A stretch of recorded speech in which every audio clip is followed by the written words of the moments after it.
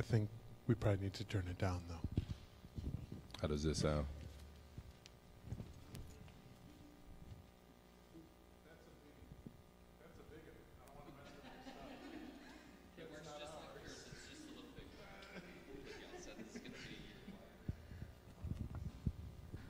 Okay.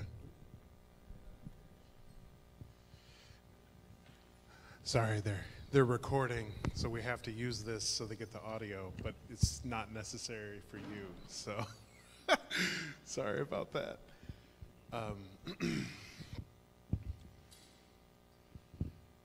So yeah, we're good to go.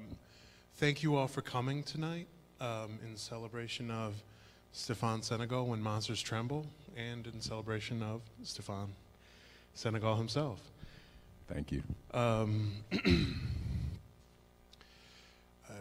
Stephon is a Lafayette native, and he currently lives in New York City. So I think that's important to acknowledge that, you know, a big part of our exhibition program is to find Louisiana and Lafayette expats and and welcome them home, so we can see how we're impacting the art historical canon, you know, and really celebrate that.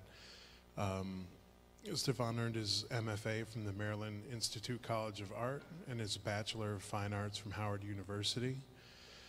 He's an artist in residence at the Massachusetts Museum of Contemporary Art in 2017, and more recently at Erie Arts and Culture Artist Residency in Erie, Pennsylvania.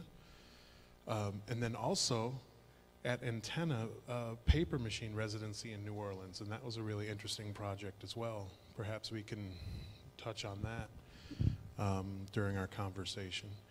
And then lastly but not least, of course, you've exhibited broadly, you know, the Rochester Contemporary Arts Center in Rochester, New York, the California African American Museum in Los Angeles, Allegheny College of Art Galleries in Meadville, Pennsylvania, and then at the Washington National Airport in Alexandria, Virginia. So quite the successful career already. Okay. And so I want to just welcome you with a quick round of applause, and then we're going to have a conversation centered on your work. At the end, we'll have some time for Q&A, but if something really seems cogent in the moment, see if we will raise your hand and let's see if we can make that work in an improvised kind of way too, maybe. But so welcome very much. Welcome home.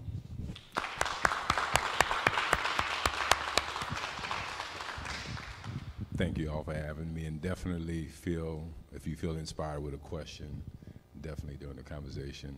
I enjoy interactive discussion where we can all participate. So I thought that a nice foundation for us to start from is to clarify some vocabulary that you use when discussing your work. And one term that you return to time and again is melanism.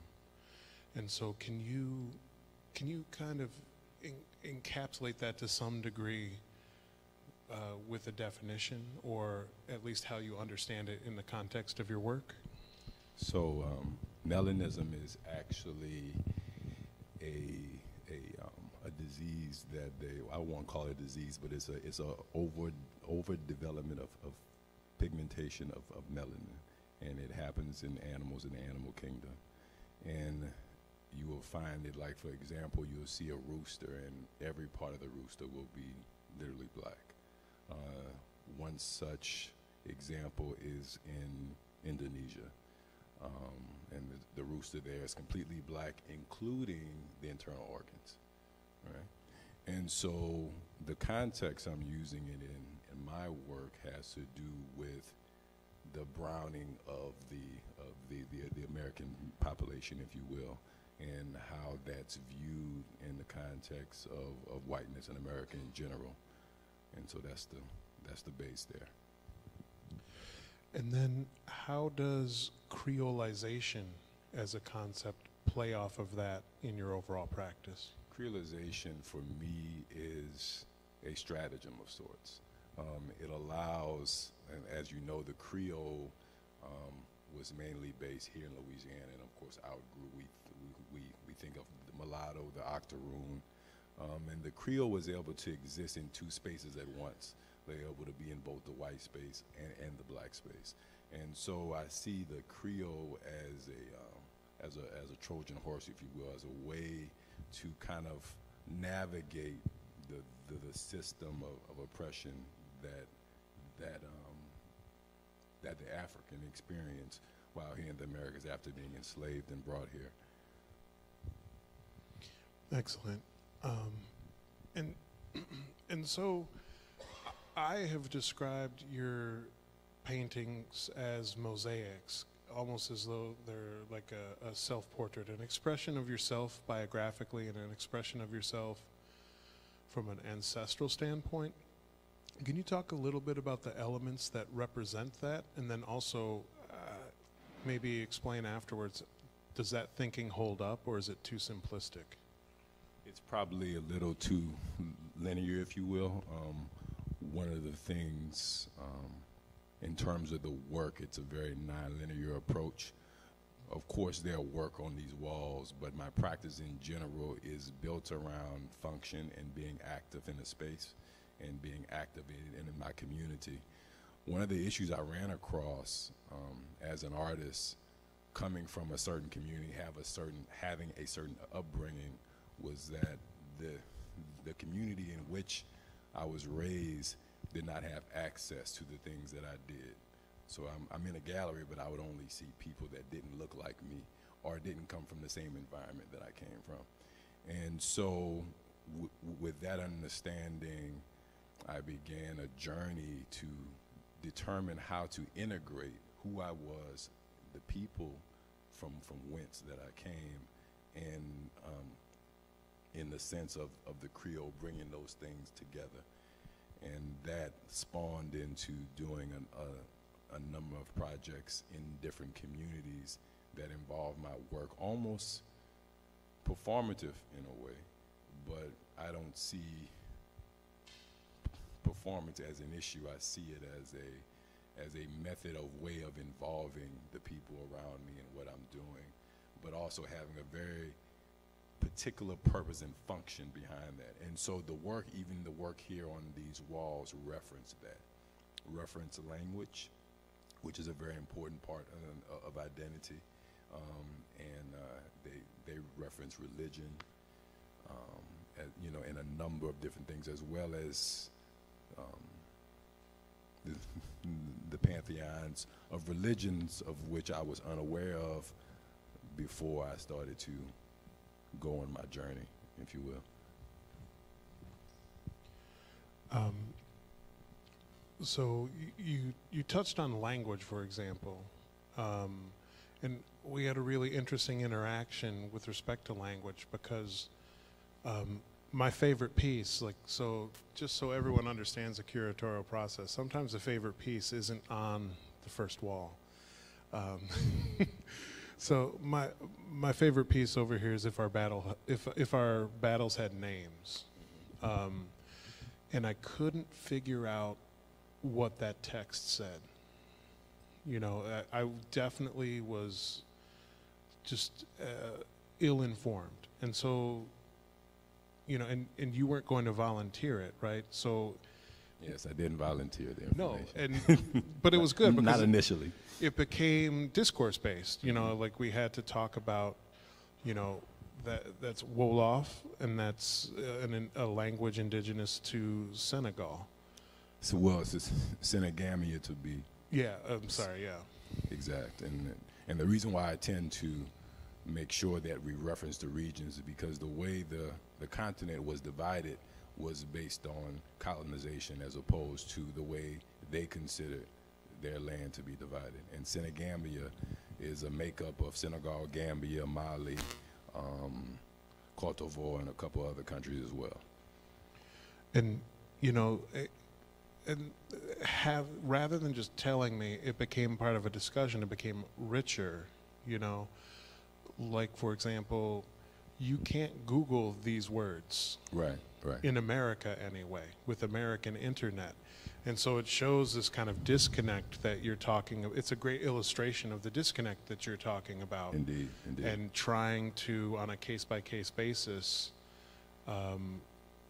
fix that, you know. And so, you know, in some ways, not having the information spoon-fed to me as a curator is frustrating, but the end result was a really rich conversation, and conversations we continue to have. Indeed. And so that performative element of your work, that was a moment where that really struck home, because like us having a conversation was definitely part of the work. And me learning about that language and the words meanings and things of that nature really drove home that kind of, that a gap that needed to be bridged. And I think, you know, that point in terms of when your initial question, and I kind of referenced it being too linear, too straightforward, if you will, that there's an importance in understanding how all these things come together and how language influences identity in such a key way. There are so many things that we have been unable to say or express as a community because we've been forced to speak a language that wasn't exactly our own, even though we found ways to integrate ourselves into the language. When we were young, we had this thing, you know, in my neighborhood, if you spoke very good English, you were talking white, right? And so for a while, of course I understood the phrase in context to my youth and my colleagues, my peers, as a young boy. And as I grew up through the education system, it became less and less of a thing until I came upon a point where I understood that us as children in that situation actually had it right in terms of talking white, the notion of speaking a language that wasn't your own. Kids didn't know how to express that in an eloquent way, but they understood it intrinsically that they were not speaking in a language that they were meant to speak, or, you know, that their ancestors were meant to speak. And so that notion or that idea influences the perspective of creolization as a strategy of bringing back and bringing through things from before and melding it, mixing it with the situation that you may be in to somehow still exist with some sense of identity, with some sense of purpose. And I think that is, in an interesting way, ties back to the tradition of institutional critique that really started in the 1960s, really came to prominence anyway in the 1960s in American art history with respect to kind of critiquing what institutions are doing and what they're not. But it's so subtle, like your form of institutional critique, that it's hard for me to tell if it's more effective or less effective, but it's really made me approach the concept of institutional critique from a much more thoughtful perspective. Do you feel like it's more effective, less effective, or indifferent? Well, I would say I'm going to lean towards more, personal bias aside. But one of the things I grappled with when you look at things like protests, for example, what does protests really do ultimately, right? Protest is, in a sense, you are asking and begging for the opportunity to change your situation. I find it far more functional to just change the situation, right?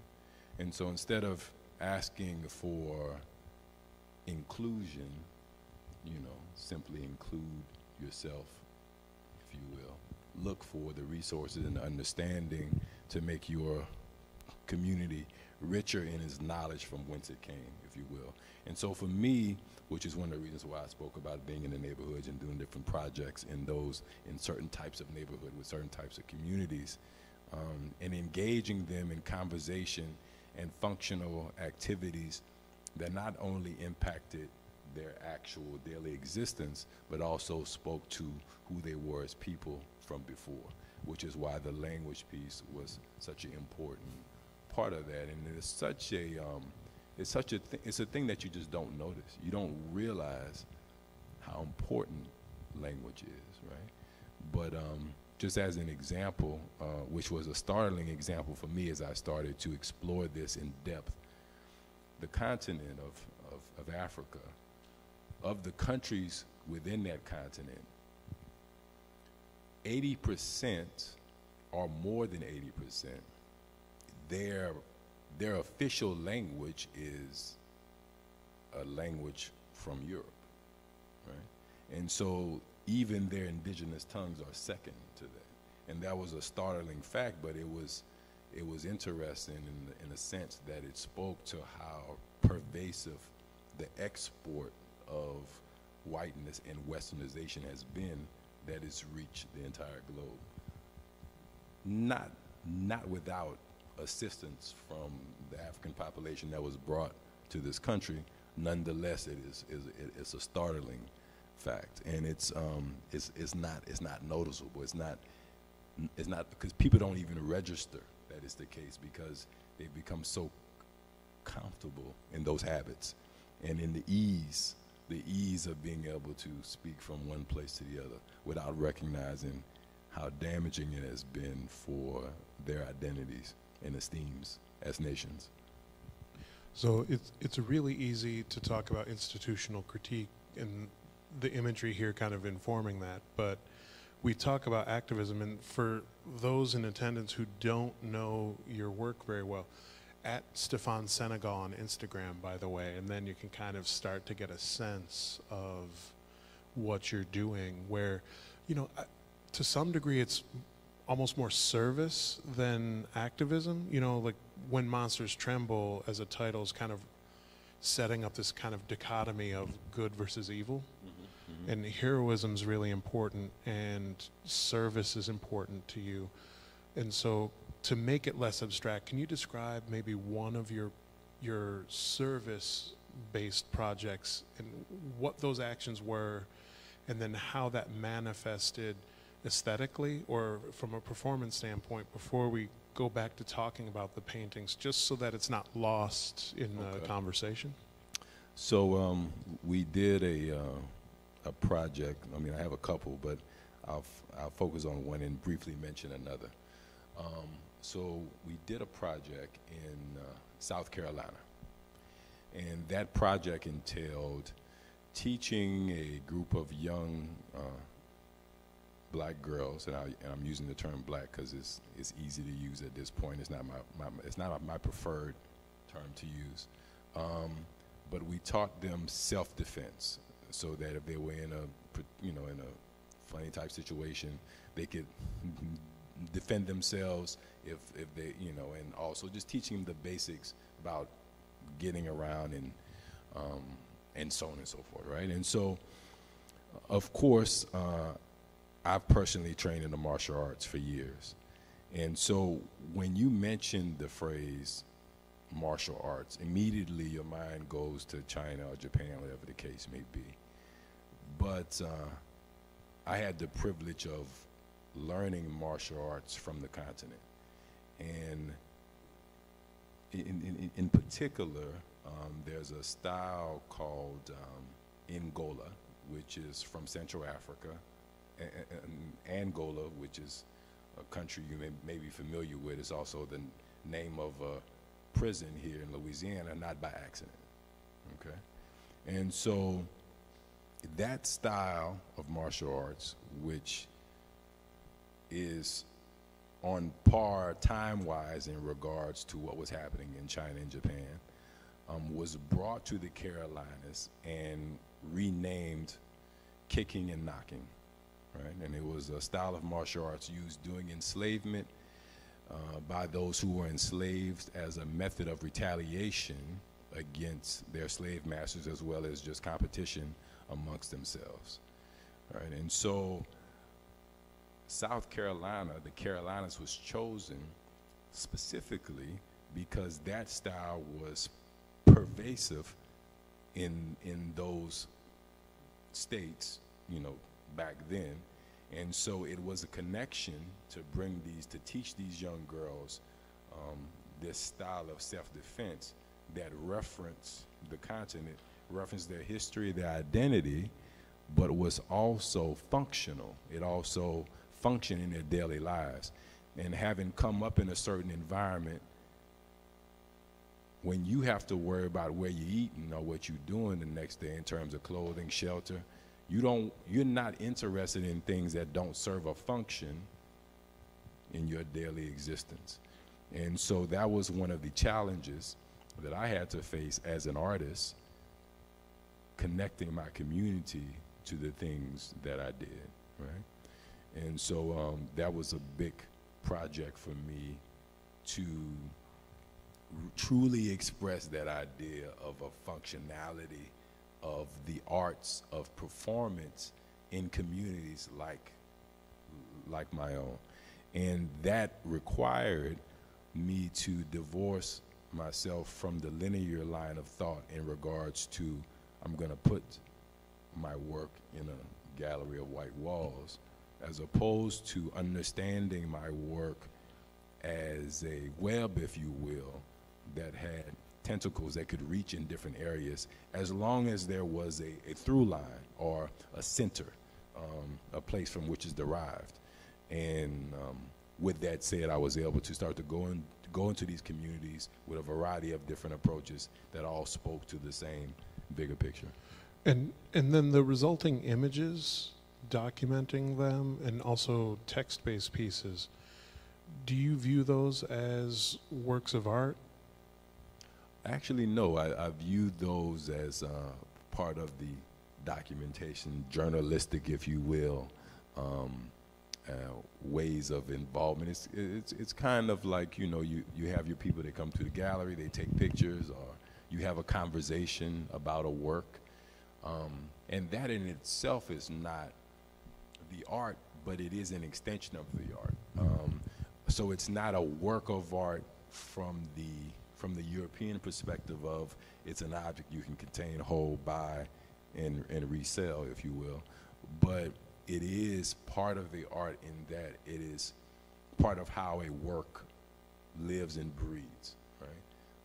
For me, the work is constantly living and becoming something more and greater with each moment, with each chance to interact with a viewer or with someone who is just participating. You know, it's part of the performance. Well, you know, speaking about aesthetics and text, your titles are very poetic titles. Are you good at remembering your titles or not? There are many, so well, I may not remember them all. I'll leave that up to you. Well, I printed it out. But, you know, it's really interesting because they're beautiful little, like, fragments of thoughts, sometimes a complete thought, but there's no sentence structure to them. There's no capitalization. Can you talk about how you feel that shapes the viewing experience? Well, plainly, I haven't considered how it shapes the viewing experience. However, it is considered in regards to how it impacts the experience of the work. The titles reference the work, but they also take you outside of the work. So it goes along the same idea in regards to the performance pieces that I do in these communities. And in terms of the lowercase and the sentence structure piece, it's along those same lines of there has to be a through line in all things that you do within, and at least within my practice, right? And that through line is breaking down the hierarchy, the linear perspective that one might typically associate with the arts, and starting to speak into and bring back the understanding of it as something that is part of the community in a meaningful way. And so the titles do that same thing. I'm taking away the capital letters, just understanding language as a very fluid thing. And hierarchy often shifts understandings and understanding of a thing. When if you remove hierarchy, you can start to understand things from the perspective of a role. What role does this particular word or phrase play in this sentence as it relates to this piece, and so on and so forth? And so I tend to approach all the work in that way, in that no one part is more important than the other part, which is something that I do in the titles by having them all lowercase. They all speak to each other and operate as a whole, which is why, for me, the projects I do in these communities and the paintings on these walls are all part of one collective and perspective in regards to, of course, as you mentioned earlier, creolization and an amalgam of parts and objects that play to one particular purpose. Yeah, you know, and for people kind of familiar with coming to the Hilliard and looking at didactics, for example, there are about 3 really horrendous drafts of a curatorial essay interpreting your work, and it just couldn't make the work linear. And so, like, visitors will see that we have a educational didactic you can take and read, but it's kind of broken into vignettes that are essentially, they're not necessarily in a particular order, but they work in whichever order that you read them. And so from an educational standpoint, being on a university campus and trying to be able to explain this work, it was a fun and interesting process trying to achieve that goal, while also, you know, we had to kind of bend to the will of the work, so to speak, and that was really interesting. That's not a question, but just I guess an observation for people familiar with the museum, that, you know, I found it really rewarding. Now, I have a question about color palette and choices. Mm-hmm. Can you talk a little bit about your choices behind, you know, a largely red show, and then exceptions to that? I can give you a broad stroke. I won't get too deep into it, but generally, the colors chosen have much to do with certain pantheons that are on the African continent in terms of colors related to those perspectives, those religions, as well as just the simple through line of a color being chosen because it relates to, you know, blood, and what blood means as a life force, what blood also means as a indication of conflict or strife, whatever the case may be. And so understanding, you know, that one in particular is an easy one in regards to how it fits in both spheres. It's not just one thing. It speaks to both ideas, you know, conflict and peace, life and the absence of that. And so that was definitely part of the rationale behind choosing, you know, that color. And then, like I said, it's definitely a mix and amalgam of a variety of different concepts and ideas that have a definitive through line, but the viewer, the audience, can take it in any variety of ways. And then, speaking of taking work a different way, you know, your work is bound to historical context broadly, but then very specifically to you. Can you tell me a little bit about your connection to manga and G.I. Joes?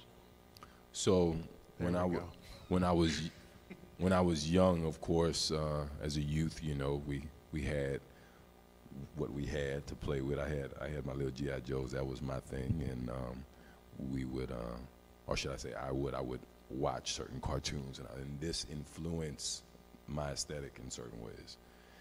And so, in understanding that and understanding why I was shifting the aesthetic when I would reinterpret it in my drawings as a youth, it was important to allow that to show through in the work and understanding getting an understanding of the notion of what a hero was or wasn't. So when I was growing up and watching the G.I. Joe cartoons and even playing with the toys that I had an affinity for certain characters. I tended to like the villains more than I did what were supposedly the heroes. And that was just, I was intrinsically drawn to that notion, to that. And as I, evolved and grew, I started to understand that in the context of the Americas, the African can be nothing but a villain, if you will. He or she is essentially a villain and or terrorist in the context of American culture. And the evidence of that is not only,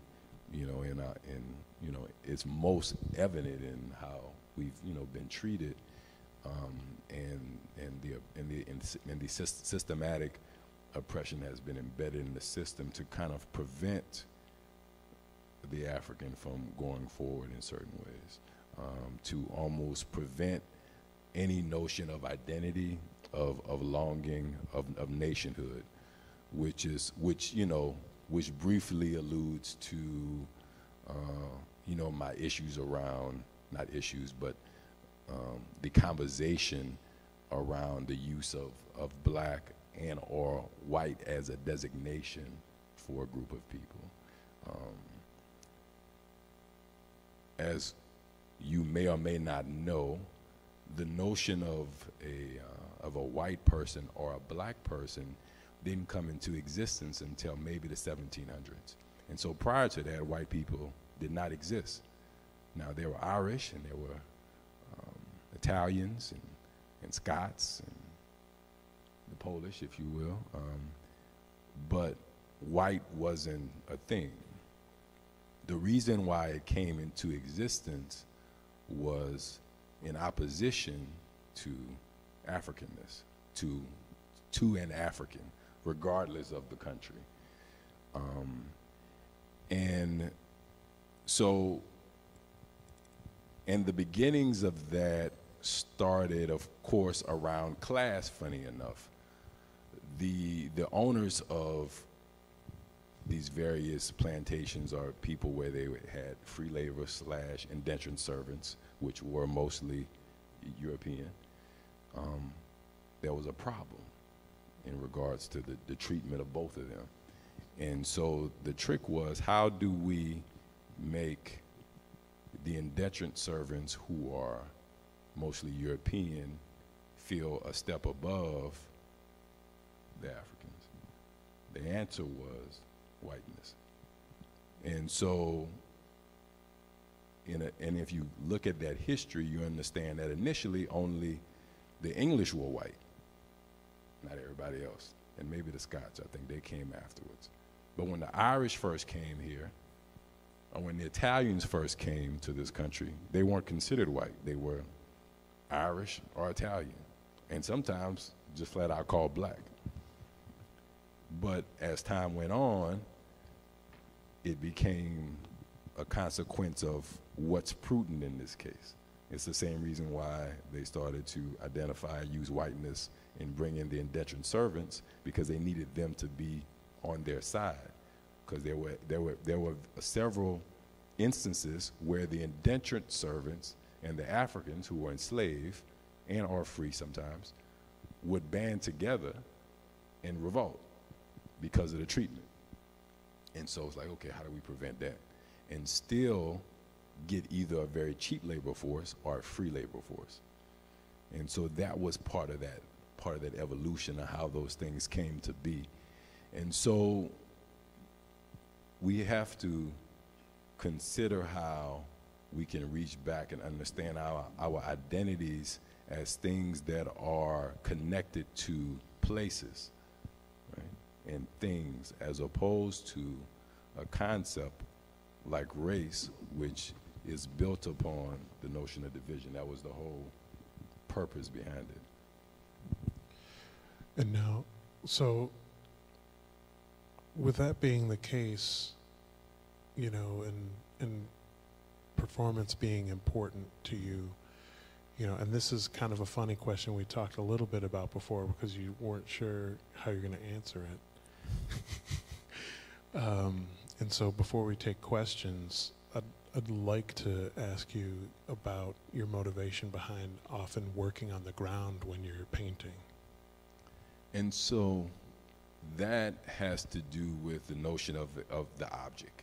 So the majority of my, well, I won't say majority of my work, but I've done a great deal of sculpture, you know, metal, if you name the material, I've used it. And so for me, the painting is just as much an object as a sculpture. In order to engage it in that way, it was important to engage it on the ground, because then I could surround it. I could go around it, I could deal with it, I could get on top of it if need be, and it became a thing. And it increased the intimacy of contending with the painting, as opposed to if it was on a wall, it then becomes something separate. It then becomes something that's only, and this is, I won't say only meant to exist, but it gives a notion that it's only meant to exist on a wall within a white space, as opposed to being an object that you interact with. Right? And so it's important for me, for my process, to follow through all parts of what I do.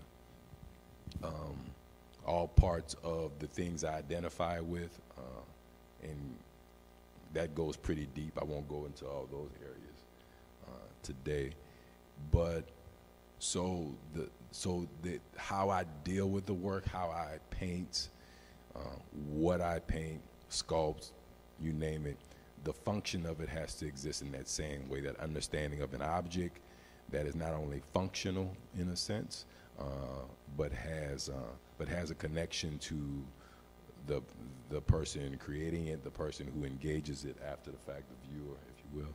So mainly, the short and sweet of it is, as an object, I had to deal with it on the ground.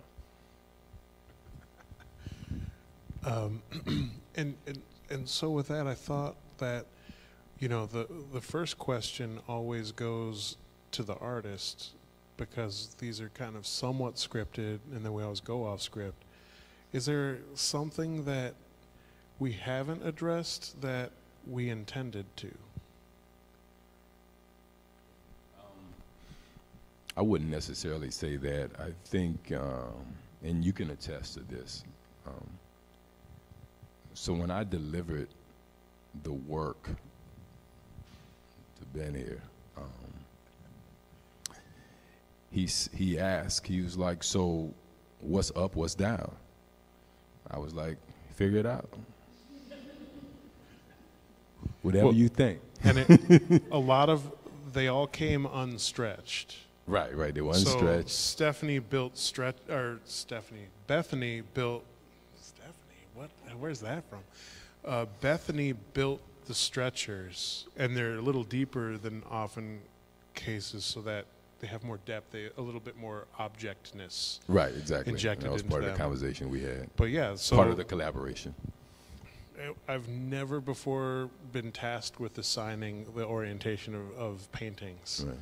Because it's important to me as an artist, and then as a pupil as well, for when I'm working with a curator, or when I'm working with a little girl that I'm teaching self-defense to, there has to be an interaction. There has to be a collaboration. It's not a dictation. It's not a tyranny, if you will, and I'm not being tyrannical. But more importantly, we each understand our roles. There's no need for the hierarchy of do as I say, right?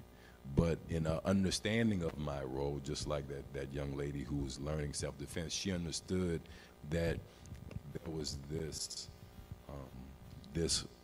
knowledge that she was seeking, that she wanted to understand.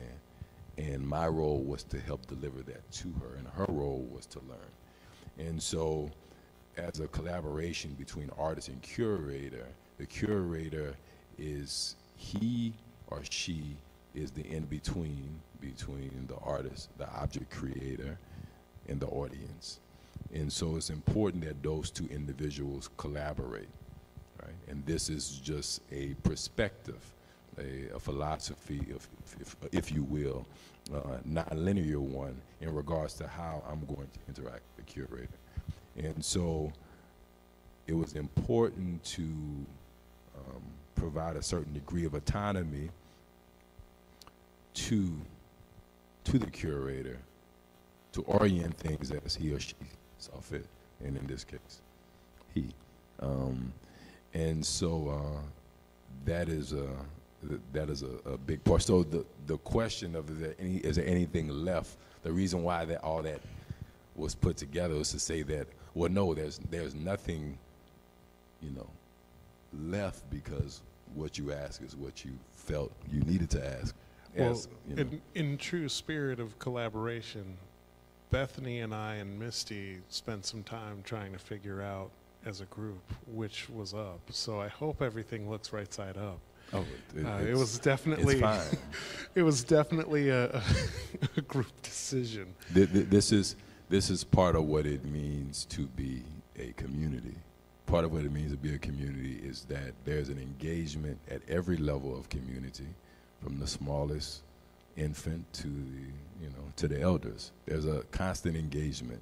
There's a constant recognition of the value of one's input. And so in keeping with that notion, with that idea, when we were working together, this is a community. Regardless of the misgivings or grievances of any particular member of a community, it still ultimately is a community, right? So the goal is not separation, but harmony, right? For us to determine a way to operate together, right? And that is the highest expression of civilization, which is when people determine how to work together civilly and as a group. And in addition to how they work with each other, they must also, in the highest expression of civilization, determine how to operate with nature, with the things that exist outside, to have a union, a harmonious, balanced way of operating that ensures all parties are addressed and valued. Well, and so with that, I would say, is the community feeling talkative? Irie.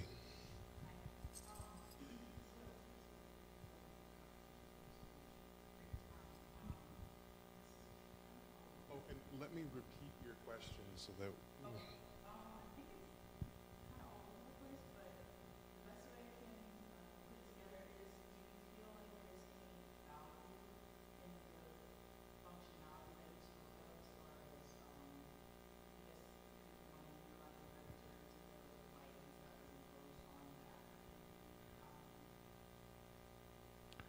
So the question, just for those watching remotely, is there value in conforming or interacting with notions of whiteness? So the value there is built in, and that's a big reason why I look to creolization as a methodology of existence and inclusion. The Creole was a special group of people that were able to, once again, exist in the middle, on the line. But the importance of that had to do with not only survival, but evolution. No group of people can claim to have all that is needed or all that should be. Instead, often, if you look throughout history, people's the most successful, and success is a funny phrase to use, bring in disparate ideas and ways of being to create an amalgam, which of sense, when in a sense is the Creole. That's what the Creole is.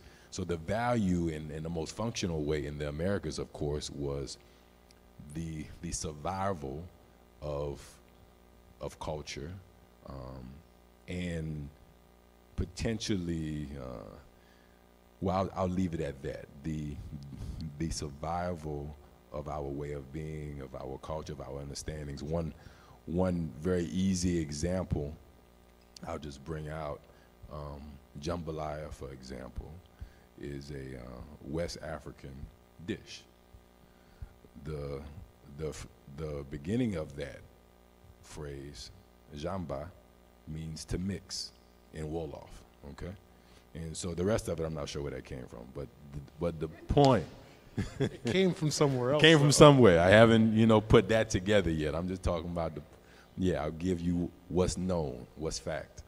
And so that created or was the beginning, not the beginning, but it's part of the beginnings of the culture that we have here in southern Louisiana, which is embraced by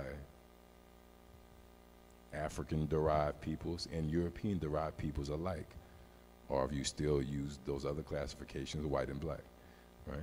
And so it by itself, a way of eating, its value was in the union it created, the civilization it created around the eating of this dish, among many others, gumbo and so on and so forth, right?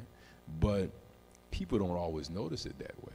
But that's the genius of creolization as a strategy, because it exists under the radar and finds a way to include so many different things. Any other? Yep.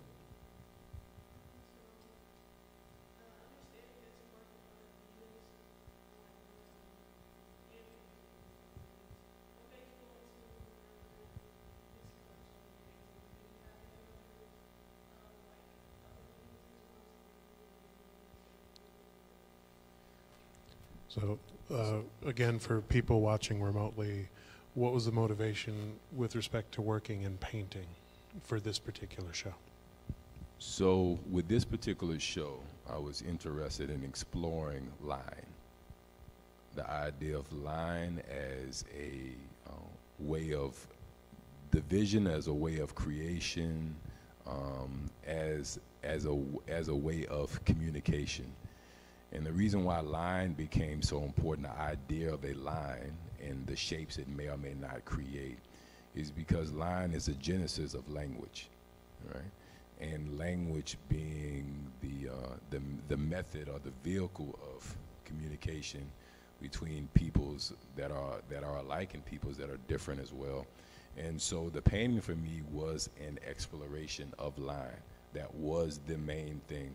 So even the color, the pigments I use were, though all at once, the main thing was line in terms of exploring the interaction of these lines.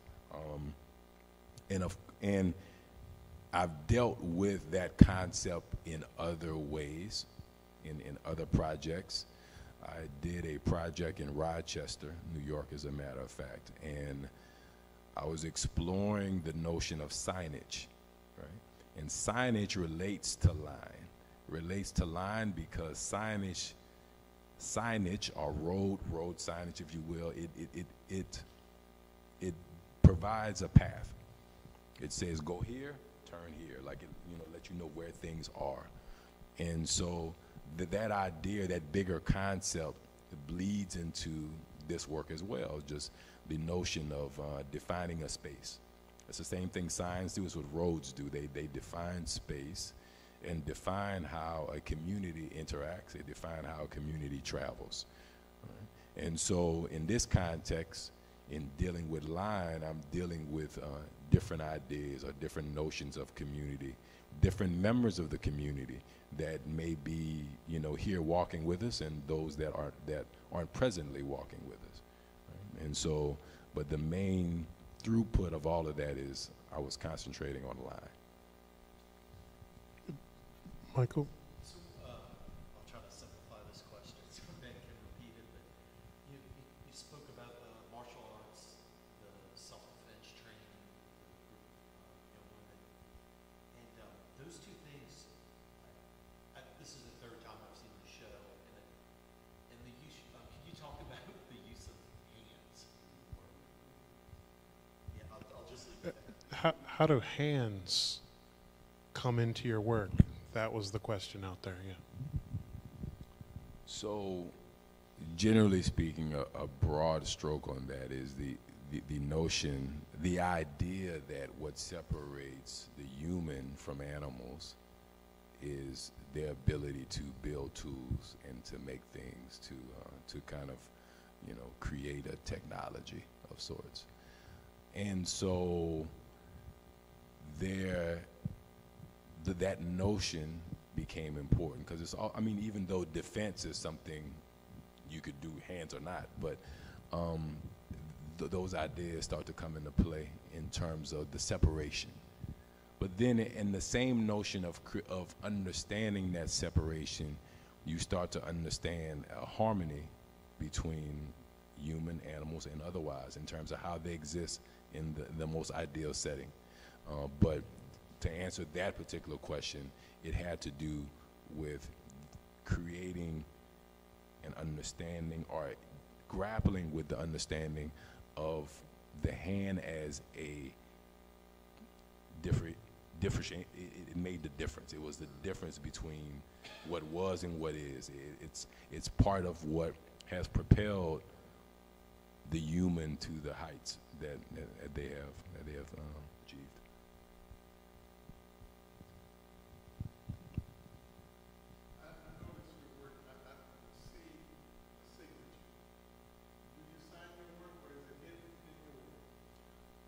I typically don't sign my work. It doesn't even occur to me to sign it. And I think that falls into some of the concepts I spoke of earlier in regards to, community and understanding, and